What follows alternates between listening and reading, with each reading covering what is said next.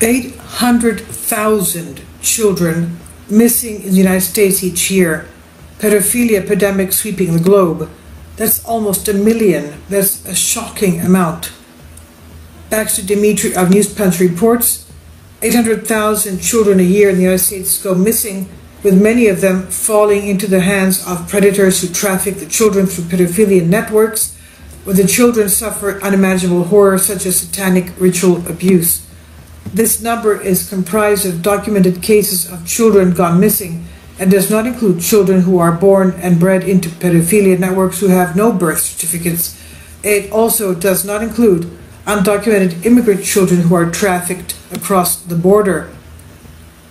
Rising Serpent tweets, CBP thermal imaging shows human smuggler dropping small children from border wall. Worldwide, the number is closer to 8 million children missing and being sexually trafficked by international pedophilia rings.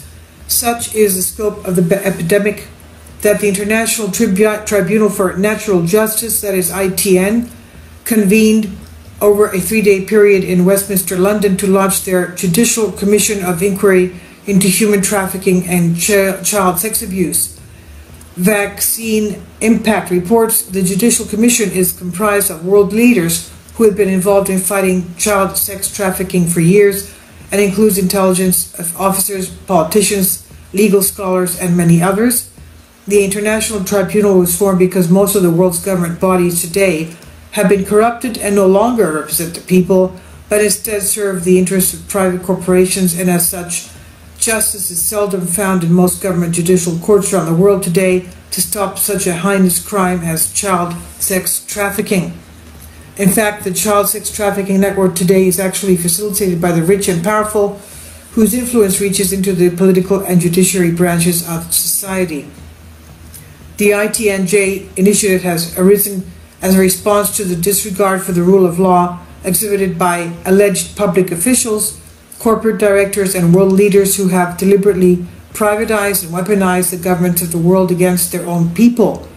It is the culmination of years of endeavor and research on the part of many people from a diverse set of backgrounds dedicated to safeguarding a viable future for humankind.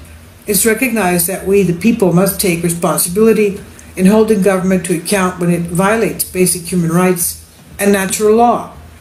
Today, we know conclusively that many of these activities are being facilitated by politically and financially powerful individuals, government and corporate organizations who perennially avoid being brought to account for their actions due to their affluence and influence, including in the court proceedings of the First Judicial Commission of the Tribunal, where powerful testimonies from victims who suffered unimaginable horrors of children being sexually abused and trafficked through this powerful worldwide pedophilia network that sexually traffics children, a human trafficking network that brings in more revenue than the trafficking of weapons and drugs.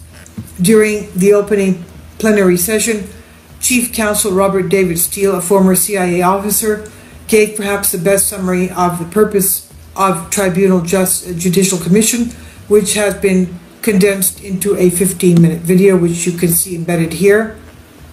And you can read part of that transcript. I'll just read the ending for you. Enough. The purpose of the commission is to do what has not been done before, to document the actual totality of missing children each year.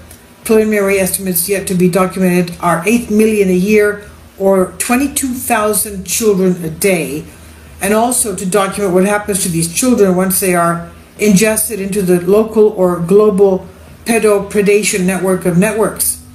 The average lifespan of a child once in the pedophilia system is estimated by some to be only 2 years. Those being groomed for leadership roles that perpetuate pedosexuality at all levels live much longer.